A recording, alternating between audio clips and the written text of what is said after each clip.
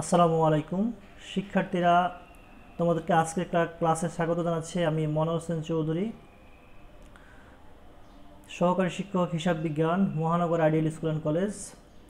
আশা করি তোমরা সকলে সুস্থ এবং ভালো আছো আল্লাহর রহমতে। আর সকলে নিজেদের দিকে খেয়াল রাখবে, যত্ন নেবে, নিজের এবং পরিবারের সুস্থতার দিকে সবসময় সজাগ থাকবে। সকল কাজে আল্লাহ আমাদেরকে সহায়তা করুক, সাহায্য করুক। এখন আসো আমরা আজকে তোমাদের নবম-দশম শ্রেণীর শিক্ষার্থীদের পাঠ্য বইয়ের একাদশ অধ্যায় নিয়ে আলোচনা করব। আজকে আমরা আলোচনা করব 110 নম্বর পৃষ্ঠা থেকে 114 নম্বর পৃষ্ঠা পর্যন্ত। তোমরা সকলে তোমাদের পাঠ্য বইটি সামনে রাখতে পারো, এতে করে তোমাদের পাঠের মনোযোগ আরও বেশি বাড়বে এবং তোমরা সহজে বুঝতে পারবে। এবার আসো আজকের পাঠের তোমাদের মনোযোগ আকর্ষণের জন্য এবং তোমাদের পূর্বের অভিজ্ঞতা যাচাইয়ের জন্য আমি কিছু তোমাদের ছবি দেখাচ্ছি। তোমরা মনোযোগ সহকারে ছবিগুলোর দিকে লক্ষ্য করো। প্রথম ছবিতে তোমরা দেখতে পাচ্ছ নগদ অর্থ, যেটা দিয়ে আমরা কেনাবেচা করতে পারি, সঞ্চয় করতে পারি বা কাউকে চাহিদা মতো দিতে পারি। দ্বিতীয় ছবিতে তোমরা দেখতে পাচ্ছ স্কুল ব্যাংকিং, যেটা হচ্ছে শিশু শ্রেণী থেকে শুরু করে একবারে ইউনিভার্সিটি লেভেলের শিক্ষার্থীদের জন্য একটি অর্থ সঞ্চয়ের একটি ব্যবস্থা। তুমি চাইলে তুমি এই স্কুল ব্যাংকিং কার্যক্রম শুরু করে তোমার জমানো অর্থ এখানে রাখতে পারো। তোমার বছর শেষে বা মাস শেষে বা নির্দিষ্ট মেয়াদ শেষে তুমি কিছু সুদ পাবে। এবার আমরা তারপরে তৃতীয় ছবিতে লক্ষ্য করলাম যে একটি বাংলাদেশ ব্যাংকের লোগো, অর্থাৎ বাংলাদেশ ব্যাংক হচ্ছে অর্থের প্রচলন করে এবং অর্থের অভিভাবক, এবং এটি ব্যাংকারদের ব্যাংক। এটি বাংলাদেশের অর্থ ব্যবস্থা নিয়ন্ত্রণ করে। এটি বাংলাদেশ ব্যাংক হলো বাংলাদেশের কেন্দ্রীয় ব্যাংক। এছাড়াও আমরা দেখতে পাচ্ছি একটি বাণিজ্যিক ব্যাংক, যেগুলো হচ্ছে বাণিজ্যিক ব্যাংকগুলো হচ্ছে নিবন্ধিত, অনিবন্ধিত দুই ধরনের আছে, বিশেষায়িত আছে, সরকারি আছে, রাষ্ট্রায়ত্ত আছে, এবং এছাড়াও আরও কোঅপারেটিভ ব্যাংক আছে, যা হচ্ছে কেন্দ্রীয় ব্যাংকের নির্দেশনা মেনে অর্থের ব্যবসা করে মুনাফা অর্জন করে। আমরা গত ক্লাসে কিছু আলোচনা করেছিলাম 10ম অধ্যায় থেকে। এবার আসো, তুমি যেহেতু একজন শিক্ষার্থী, তুমি চাইলে স্কুল ব্যাংকিং খোলার মাধ্যমে ব্যাংকিং কার্যক্রমে অংশগ্রহণ করতে পারো। তোমার জমানো অর্থ ব্যাংকে স্কুল ব্যাংকিংয়ের হিসাবের মাধ্যমে তুমি জমা রাখতে পারো। সেক্ষেত্রে তুমি কি পাবে? কিছু সুদ বা মুনাফা পেয়ে যাবে নির্দিষ্ট সময় শেষে। এখন তুমি যদি নগদ অর্থ ব্যাংকে জমা দাও, সেক্ষেত্রে ব্যাংক কর্মকর্তা কী করবে? তোমার হিসাবে এটা ক্রেডিট করবে, এবং তুমি চাইলে চেক বা ডেবিট কার্ড দিয়ে তোমাকে যে কার্ড সরবরাহ করবে, সাধারণত ডাচ বাংলা ব্যাংক লিমিটেড শিক্ষার্থীদের জন্য হচ্ছে ডেবিট কার্ড ইস্যু করে থাকে। চেকের জন্য তোমাকে লিখিত আবেদন করতে হবে, সেক্ষেত্রে তোমার কাছ থেকে চার্জ নেবে 1000 টাকা। তুমি চাইলে চেকও ইস্যু করতে পারবে, তবে তোমাকে হিসাব খোলার সাথে সাথে তোমাকে একটা ডেবিট কার্ড প্রদান করবে, যার মাধ্যমে তুমি যে কোনো এটিএম বুথ থেকে বা ডাচ বাংলার নির্দিষ্ট এটিএম বুথ থেকে টাকা উত্তোলন করতে পারবে। সেক্ষেত্রে ব্যাংক তোমাকে তোমার অ্যাকাউন্টে টাকা থাকলে সেটা পরিশোধ করবে। তারপর হচ্ছে তুমি এই এটিএম বুথের মাধ্যমে তোমার টাকা আবার তুমি ফেরত পাবে, উত্তোলন করতে পারবে। এখন আমার প্রশ্ন হচ্ছে, তোমরা যারা ব্যাংকে টাকা জমা রাখবে, ব্যাংক তোমাদের এই অর্থকে কি ভাববে? বা এটা কি তাদের ভাববে যে তুমি রেখেছো এটা ব্যাংকেরই সম্পদ, নাকি তোমার টাকা ভাববে? অর্থাৎ তাহলে তোমরা যারা অনুমান করতে পেরেছো তাদেরকে ধন্যবাদ। অর্থাৎ ব্যাংক তোমাদের এই অর্থকে আমানত হিসাবে ভাববে এবং তোমার এই অর্থের খেয়াল রাখবে। এই অর্থ অন্য কোথাও বিনিয়োগ করবে, সেখান থেকে তোমাকে নির্দিষ্ট হারে সুদ দেবে। তাহলে আজকে আমাদের পাঠের বিষয়বস্তু হচ্ছে ব্যাংক আমানত। আজকে আমরা ব্যাংক আমানত নিয়ে আলোচনা করব, যে কত প্রকারে ব্যাংকে টাকা জমা রাখানো যায়, সেক্ষেত্রে তোমার দিক থেকে কি সুবিধা, ব্যাংকের ক্ষেত্রে কি সুবিধা এবং দেশের জন্য কি সুযোগ সুবিধা, অর্থাৎ ব্যাংকে আমানতের উদ্দেশ্য কি, আমরা সেটা আজকে জানব। আজকের পাঠ থেকে তোমরা যা শিখবে, আজকে পাঠ শেষে তোমরা শিখবে হচ্ছে ব্যাংক আমানত কি তা তোমরা বলতে পারবে। কেউ যদি জিজ্ঞাসা করে বা পরীক্ষায় আসে ব্যাংক আমানত কি, তোমরা উত্তর দিতে পারবে বা নিজেরা বুঝতে পারবে ব্যাংক আমানত জিনিসটা কি। দ্বিতীয়ত হচ্ছে ব্যাংক আমানতের উদ্দেশ্য এবং গুরুত্ব, যে কেন ব্যাংক আমানত রাখতে হয়, এটা কি কি সুযোগ সুবিধা প্রদান করে, অর্থাৎ ব্যাংক আমানতের উদ্দেশ্য এবং গুরুত্ব আজকে তোমরা বর্ণনা করতে পারবে পাঠ শেষে। তারপরে হচ্ছে ব্যাংক হিসাবের প্রকারভেদ, যে কত ধরনের ব্যাংক হিসাব আছে, আজকে আমরা সেগুলো নিয়ে আলোচনা করব বিস্তারিত। প্রথমে আসো ব্যাংক আমানত সম্পর্কে আমরা একটু আলোচনা করি। ব্যাংকিং ব্যবসায় তহবিলের মূল উৎস হচ্ছে ব্যাংক আমানত। অর্থাৎ ব্যাংক কী করে গ্রাহকদের বিভিন্ন হিসাবের মাধ্যমে আকর্ষণ করে তাদের জমানো যে অলস অর্থ আছে সেগুলো বিভিন্ন হিসাব, যেমন চলতি, সঞ্চয়ী, স্থায়ী হিসাবের মাধ্যমে কী করে একত্রিত করে। ব্যাংকের প্রথম কাজ হচ্ছে আমানতগুলোকে সংগ্রহিত করা। সেই সংগৃহীত অর্থগুলো কী করে ব্যাংক বিভিন্ন উৎপাদনশীল খাতে ব্যয় করে বা বিনিয়োগ করে মুনাফা বা সুদ অর্জন করে। এখন আসো ব্যাংক হিসাবের বিভিন্ন প্রকারভেদ আছে। ব্যক্তি এবং প্রতিষ্ঠান এর ভিন্নতা অনুযায়ী ব্যাংকে বিভিন্ন ধরনের হিসাব খোলার সুবিধা দিয়ে থাকে। তাহলে ব্যাংক আমানত সম্পর্কে আমরা জানলাম হচ্ছে ব্যাংক ব্যবসায়ের মূল উৎস হচ্ছে আমানত। ব্যাংক আমানতের বিভিন্নভাবে আমানত সংগ্রহ করে থাকে। বিশেষ করে বাণিজ্যিক ব্যাংক বিভিন্ন প্রকারের হিসাব খোলে, যেমন স্থায়ী, সঞ্চয়ী এবং চলতি হিসাবের মাধ্যমে। এভাবে কি করে আমানত গ্রহণ করে, ক্ষুদ্র ক্ষুদ্র আমানতগুলোকে একসাথ করে অনেক বড় ধরনের মূলধন গঠন করে। এখন আসলে আমরা যেটা জানবো ব্যাংক আমানতের উদ্দেশ্য এবং গুরুত্ব। ব্যাংক আমানত বা হিসাবের উদ্দেশ্য এবং গুরুত্ব বিভিন্ন ক্ষেত্রে বিভিন্ন জনের ভিত্তিতে বিভিন্ন রকম। যেমন গ্রাহকের জন্য হচ্ছে কি করে অর্থের নিরাপত্তা দেয়, ব্যবসায়িক লেনদেনের সহায়তা করে, তারপর হচ্ছে ঋণের সুবিধা দেয়, তারপর হচ্ছে ঝুঁকিবিহীন বিনিয়োগ, অর্থাৎ শেয়ার বাজারে বিনিয়োগ করলে ঝুঁকি আছে, কিন্তু এখানে রাখলে তুমি নির্দিষ্ট হারে সুদ পাবে, 8% বা 10% হারে ব্যাংকের পলিসি অনুযায়ী। তারপর সেবা অর্জন করতে পারবা, তুমি চাইলে যে কোনোখান থেকে টাকা উত্তোলন করতে পারবা, দেশের যে কোনো প্রান্তে টাকা পাঠাতে পারবা। তারপর হচ্ছে অতিরিক্ত অর্থের প্রয়োজন মেটাতে পারবে। তোমার যদি চলতি হিসাব থাকে বা তোমার বাবা চলতি হিসাব করে থাকে তাহলে সেক্ষেত্রে কিছু সুবিধা পাবে, তাহলে অতিরিক্ত অর্থের প্রয়োজন মেটায়। এখন আসো ব্যাংকে কী সুবিধা, আমানত রাখলে ব্যাংকে কী সুবিধা, সেই হচ্ছে প্রথমত হচ্ছে এটা তার তহবিলের একটা উৎস, আমরা গত ক্লাসে আলোচনা করেছিলাম 10ম অধ্যায়ে। তারপর হচ্ছে বিনিয়োগ করতে পারে, সে তার বিনিয়োগের একটা ক্ষেত্র সৃষ্টি হয় এবং বৈদেশিক বিনিময়ে সে সহায়তা করে। তারপর হচ্ছে সামগ্রিক বা দেশের প্রেক্ষাপটে বা অর্থনীতিতে কী ধরনের প্রভাব পড়ে, সেটা হচ্ছে কি সঞ্চয়ের প্রবণতা সৃষ্টি করে। তোমার হাতে একটা অর্থ আছে, সেই অর্থ তুমি তোমার কাছে থাকলে তোমার খরচ করতে মানে খুসখুস করবে, সেক্ষেত্রে তুমি চাইলে এই অর্থ সঞ্চয় করতে পারো ভবিষ্যতের জন্য। চাইলে তুমি অনেক অর্থ জমিয়ে একটি ট্যাব কিনলে বা একটা ল্যাপটপ কিনলে বা তোমার যেটা প্রয়োজন বৃহৎ অঙ্কে, সেক্ষেত্রে তুমি এই কাজে করতে পারো। তাহলে সে ব্যাংক কী করে তোমার এই সঞ্চয় প্রবণতাকে বৃদ্ধি করে, যা হচ্ছে দেশের অর্থনীতিতে অনেক গুরুত্বপূর্ণ ভূমিকা পালন করে। তারপর হচ্ছে পুঁজি এবং মূলধন গঠন করে। অনেক অলস অর্থ অনেকের কাছে থাকে, সেটাকে একত্রিত করে তোমার কাছে হয়তো 100 টাকা কোনো টাকা মনে হবে না, কিন্তু 100 জন লোক যদি 100 টাকা করে দেয় তাহলে অনেক টাকা। এটা দিয়ে কোনো ব্যবসায়িক কর্মকাণ্ড করা যাবে, মুনাফা অর্জন হবে, এটা দেশের জন্য প্রবৃদ্ধি বৃদ্ধি করবে। তাহলে ব্যাংক কী করে, ব্যাংকের এই আমানত সংগ্রহের মাধ্যমে কী হয়, দেশের সঞ্চয় প্রবণতা বৃদ্ধি হয়। তারপর হচ্ছে পুঁজি এবং মূলধন গঠন হয়। এটা ব্যাংক কী করতে পারে, ব্যাংকের মাধ্যমে দেশের যে উৎপাদনশীল খাত আছে সেখানে বিনিয়োগ করা হয়, সেখানে উৎপাদন হয়, সেখান থেকে প্রবৃদ্ধি হয়, মুনাফা অর্জন হয় এবং আন্তর্জাতিক বাণিজ্যে সহায়তা করে থাকে। এখন আমরা গ্রাহকদের প্রেক্ষাপটে যে আলোচনা আছে আমরা সেটা নিয়ে আলোচনা করব। প্রথমত হচ্ছে ব্যাংক গ্রাহকের অর্থে নিরাপত্তা দেয়, অর্থাৎ তোমার কাছে যে অর্থ আছে সেগুলোকে নিরাপত্তা দেবে। তোমার কাছে থাকলে হয়তো হারিয়ে যাবে বা নষ্ট হয়ে যাবে, সেক্ষেত্রে তোমার হিসাবে যদি ব্যাংকে রাখো তাহলে ব্যাংক তোমার এই অর্থকে নিরাপত্তা দেবে এবং সংরক্ষণ করবে। দ্বিতীয়ত হচ্ছে ব্যবসায়িক লেনদেন। ব্যাংক কী করে, নগদ অর্থ এবং বিভিন্ন ব্যাংকিং পণ্যের ব্যবসায়িক লেনদেন করে থাকে, যেমন চেক, বিনিময় বিল, বাট্টাকরণ, bank draft, TT, DD, pay order, তারপর হচ্ছে এলসি, এগুলোর মাধ্যমে ব্যাংক কী করে গ্রাহকের জন্য যেটা হয় ব্যবসায়িক লেনদেনে সহায়তা করে থাকে। তারপর হচ্ছে কি ঝুঁকিবিহীন বিনিয়োগ। এটা হচ্ছে তুমি যদি এই নগদ অর্থ ব্যাংকে না রেখে শেয়ার বাজারে ইনভেস্ট করো, সেক্ষেত্রে শেয়ার বাজারে দর পতন হয়, দর উত্থান হয়, তোমার লাভও হতে পারে, লসও হতে পারে, অর্থাৎ ঝুঁকি থাকে। কিন্তু তুমি যদি ব্যাংকে টাকা রাখো নির্দিষ্ট সময় শেষে তুমি কী করবে, মুনাফা বা নির্দিষ্ট হারে মুনাফা বা সুদ পেয়ে থাকবা। তাহলে এইটা হচ্ছে একবার রিস্ক ফ্রি, এখানে কোনো রিস্ক নাই। মাস শেষে বা বছর শেষে তুমি 8%, 100 টাকা রাখলে 8% দিলে 8 টাকা পাবো, মানে 108 টাকা ফেরত পাচ্ছ। তাহলে ব্যাংক কী করে গ্রাহকের পক্ষ থেকে যে অর্থ আছে সেটাকে ঝুঁকিবিহীন বিনিয়োগ হিসাবে রাখার সুযোগ দেয়। তারপরে হচ্ছে সেটা হচ্ছে ব্যাংক ঋণ।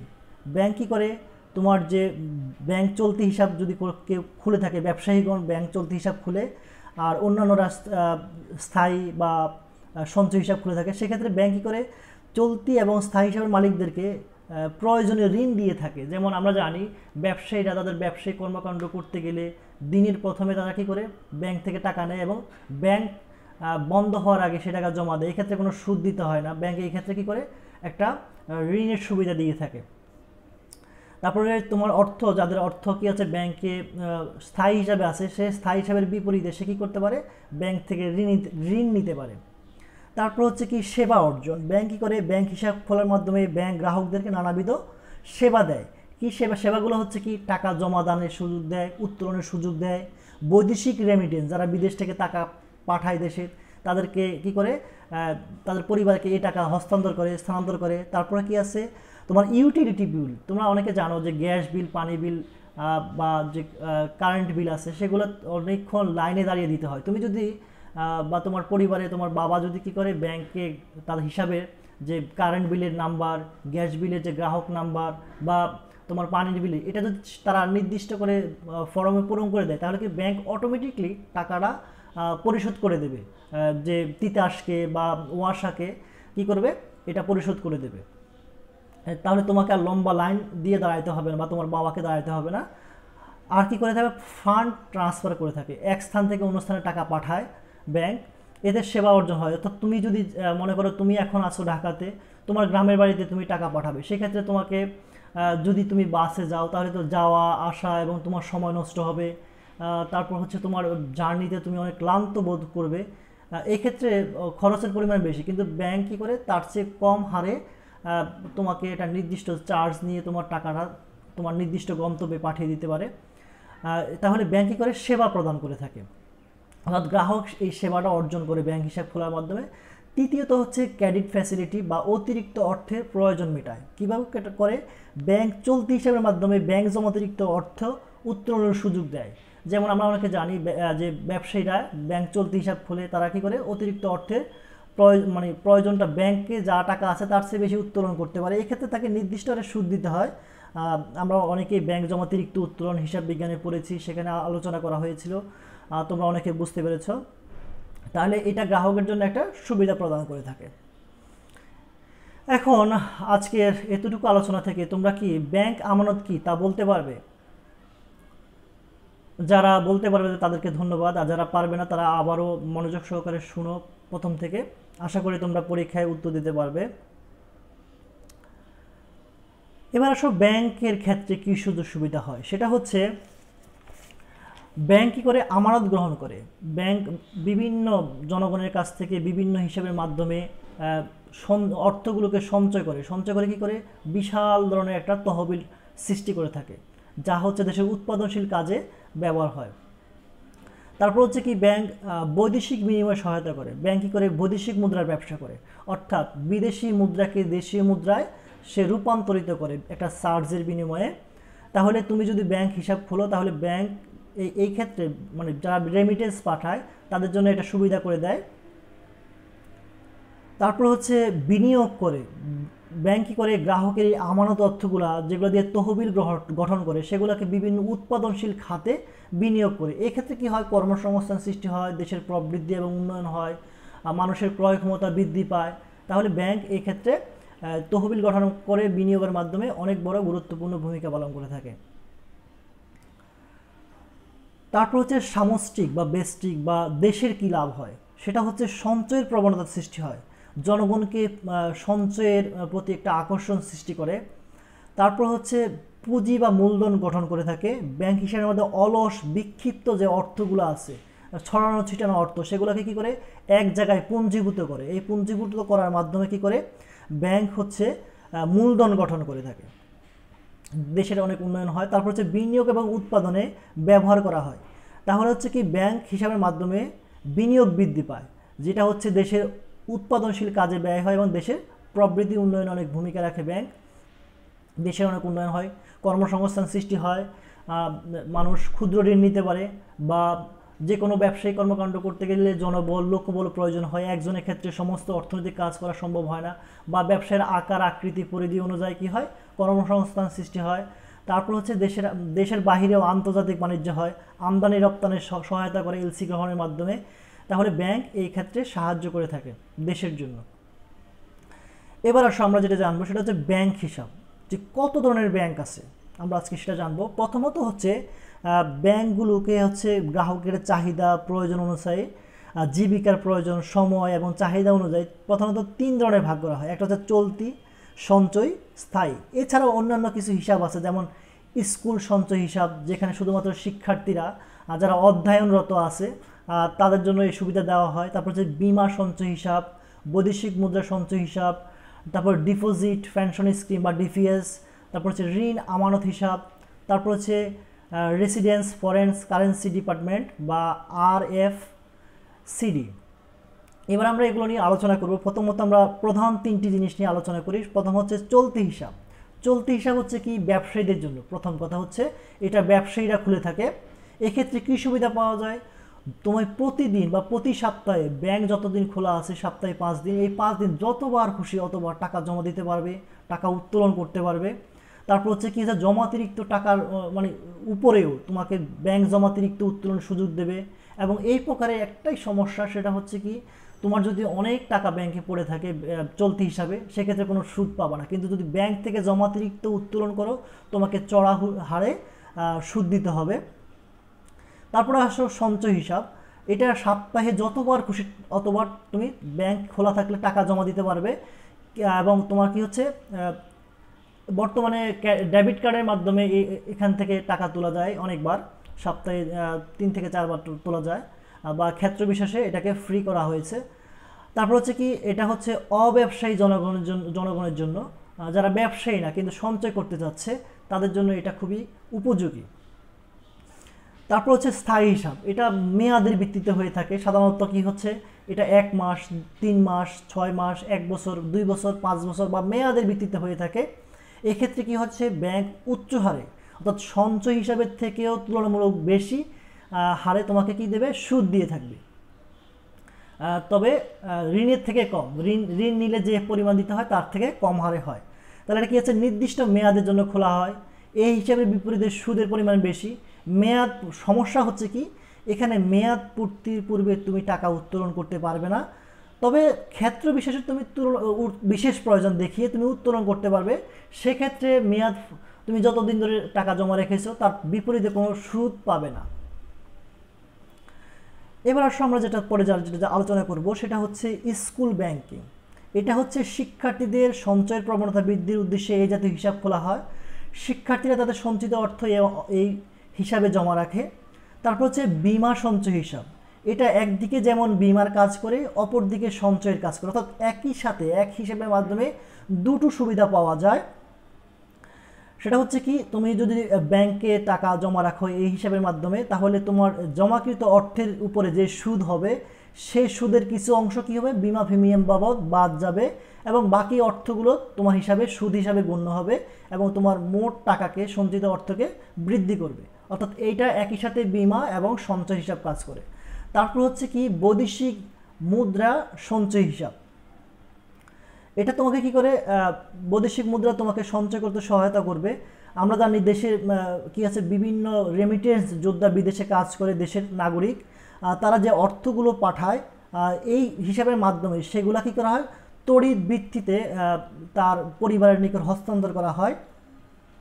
তাহলে এটা হচ্ছে কি, শুধুমাত্র যারা বৈদেশিক মুদ্রা অর্জন করে সেই সমস্ত ব্যক্তি বা প্রতিষ্ঠানের জন্য এটা একমাত্র বৈদেশিক মুদ্রার লেনদেন হয়ে থাকে এই হিসাবের মাধ্যমে।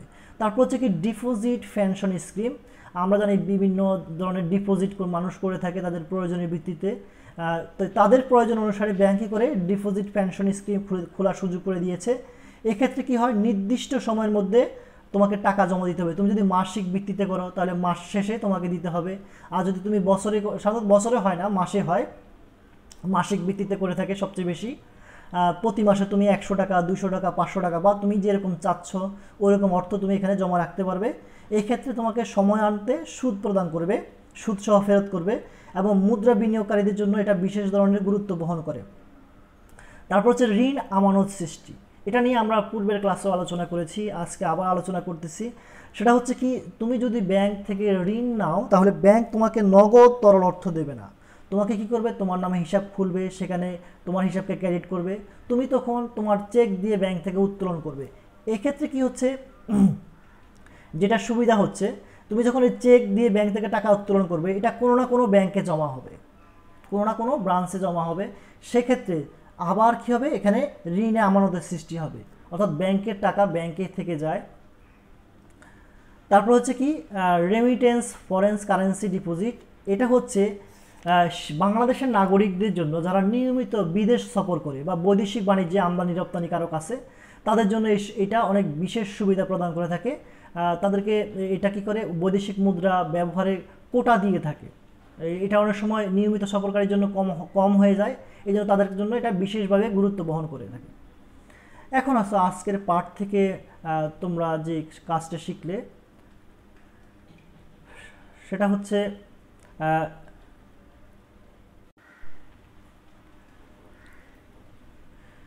এবার আসো আমরা আজকের পাঠ থেকে কী শিখলাম, সেটা হচ্ছে ব্যাংক কিভাবে অতিরিক্ত অর্থের প্রয়োজন মেটায় সে সম্পর্কে তোমরা শিখেছো। আশা করি তোমরা এই প্রশ্নের উত্তর দিতে পারবে। তারপর হচ্ছে স্থায়ী হিসাব কি তা বর্ণনা করতে পারবে। এটা তোমাদের হচ্ছে গিয়ে জ্ঞানমূলক এবং অনুধাবনের মধ্যে আসতে পারে, আসার মতো প্রশ্ন। আশা করি তোমরা শিখে রাখবে। এবার আসো, যেহেতু আমি ব্যাংকের আমানত এবং সুদ সম্পর্কে আলোচনা করেছি, সেক্ষেত্রে আমার কিছু ব্যক্তিগত কথা আছে যেটা না বললেই নয়, তোমরা মনোযোগ সহকারে শুনবে। সুদ জিনিসটা হচ্ছে ইসলামিকভাবে বা ইসলামিক শরিয়া অনুযায়ী সম্পূর্ণ হারাম ঘোষণা করা হয়েছে। এই সম্পর্কে কোরআন এবং হাদিসে আমরা পেয়েছি যে সুদ গ্রহণকারী বা সুদের কারবার যারা করে থাকে তাদের বিরুদ্ধে আল্লাহ এবং আল্লাহ রাসূল জিহাদের ঘোষণা দিয়েছে। যারা মুসলিম তাদেরকে অবশ্যই এই ক্ষেত্রে সজাগ থাকতে হবে। এখন আসো, কেন সুদ ইসলামে হারাম, সেটা হচ্ছে কি, এটা হচ্ছে শোষণের একটা অন্যতম হাতিয়ার। কাউকে যদি তুমি শোষণ করতে চাও তাহলে তাকে সুদের ভিত্তিতে টাকা ধার দিতে পারো, সেক্ষেত্রে কী হবে, গরিব আরও গরিব হবে, ধনীরা বসে বসে আরও ধনী হবে। এই ক্ষেত্রে সুদকে নিরুৎসাহিত করার জন্য পবিত্র কোরআনে আল্লাহ তাআলা বলেছেন, আল্লাহ পাক সুদের মাল নিশ্চিহ্ন করে দেন, অর্থাৎ এই সুদের যে মালামালগুলো আছে সেগুলোকে ধ্বংস করে দেন।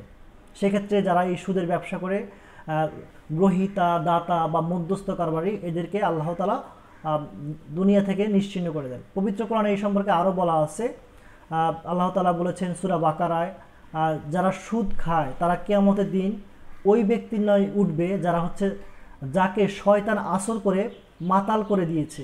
এই ধরনের শাস্তির কারণ হলো এই যে সুদখোর লোকেরা বলতো কেনা বেচা তো সুদের মতোই, অথচ আল্লাহ তাআলা কেনা বেচাকে হালাল করেছেন এবং সুদকে হারাম করেছেন। এখন তোমরা আমাকে বলতে পারো যে স্যার, তাহলে আমরা ব্যাংক থেকে কিভাবে টাকা উত্তোলন করব বা টাকা জমা রাখবো? ব্যাংকে যখন আমরা কোনো হিসাব খুলবো সেক্ষেত্রে একটা অপশন আছে, তুমি জেনে নিবা। ব্যাংক যিনি একটা হিসাব করে থাকেন তাকে প্রশ্ন করবা যে আমি কোনো সুদ নেব না, কিন্তু চার্জ দেব, ব্যাংকের যে খরচ আছে সেক্ষেত্রে আমি চার্জটা দেব। তাহলে একটা নির্দিষ্ট জায়গায় টিক চিহ্ন দিলে তোমাকে সুদ দেবে না, তোমাকে চার্জ দিতে হবে।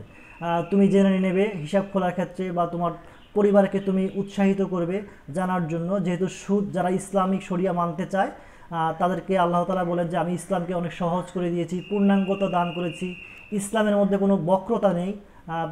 তুমি এখানে অনেক সুযোগ সুবিধা পেয়ে থাকবে। এখন আসো, আমাদের পাঠ্য বইয়ে 100 নম্বর পৃষ্ঠায় যে ব্যাংক হিসাব আছে সেক্ষেত্রে ইসলামিক শরিয়া অনুযায়ী কিছু আলোচনা করা হয়েছে, সেটা হচ্ছে মুদারাবা।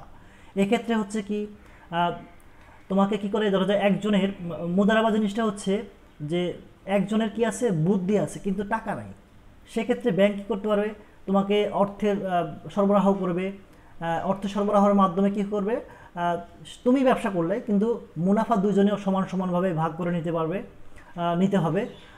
আর কোনো কেনাকাটার ক্ষেত্রে তোমার নিজের হাত দিয়ে না, ব্যাংকের কর্মকর্তা গিয়ে টাকা দেবে, সেক্ষেত্রে তোমার হাত দিয়ে দিলে সেটা সুদভিত্তিক চলে যাবে, কিন্তু তার ভিত্তিতে গেলে সেটা সুদভিত্তিক হবে না। তারপরে কি আছে, মোশারাকা আছে, মোরাবাহা আছে, ইজারা আছে। আমরা এগুলোর মাধ্যমে ব্যাংকিং কার্যক্রম করব।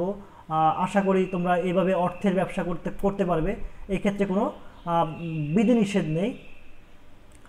তোমরা মনোযোগ সহকারে লক্ষ্য রাখবে যেন এই ক্ষেত্রে কোনো তোমার শরীরে যেন হারাম কোনো কিছু প্রবেশ না করে। যাক, সেটা আমার ব্যক্তিগত আলোচনা, তোমরা চাইলে এতটুকু উপেক্ষা করতে পারো, আমি আমার নিজের ব্যক্তিগত দায়বদ্ধ থেকে বলেছি। এবার আসলে মূল্যায়ন। আজকের পাঠ থেকে আমরা কি শিখলাম? ব্যাংক আমানত কি তোমরা কি বলতে পারবে? যারা বলতে পারবে তাদেরকে অসংখ্য ধন্যবাদ, যারা পারো নাই তারা চেষ্টা করবে। তারপর দ্বিতীয় প্রশ্ন হচ্ছে ব্যাংকের গ্রাহক কে, মানে কারা কারা ব্যাংকের গ্রাহক হয়? যারা আলোচনা থেকে বুঝতে পেরেছে তাদেরকে ধন্যবাদ। মোট কত ধরনের ব্যাংক হিসাব রয়েছে? যারা উপরোক্ত 3টি প্রশ্নের উত্তর দিতে পেরেছ তাদেরকে অসংখ্য ধন্যবাদ। এবার আসো বাড়িতে বসে তোমরা যে কাজটা করবে সেটা হচ্ছে ব্যাংক আমানত সৃষ্টিকারী প্রতিষ্ঠান, উক্তিটি মূল্যায়ন করো, বিশ্লেষণ করো, আলোচনা করো। ব্যাংক আমানত সৃষ্টিকারী প্রতিষ্ঠান, এটা কি করবে? মূল্যায়ন করবে। এতক্ষণ যারা কষ্ট করে মনোযোগ সহকারে আলোচনা শুনলে তাদেরকে অসংখ্য ধন্যবাদ। আল্লাহ তাআলা আমাদের সকলকে সুস্থ রাখুক, আমাদের পরিবার পরিজনকে ভালো রাখুক, আমরা যেন সুখে স্বাচ্ছন্দ্যে নিশ্চিন্তে থাকতে পারি, সেই কামনায় আল্লাহ হাফেজ। আসসালামু আলাইকুম।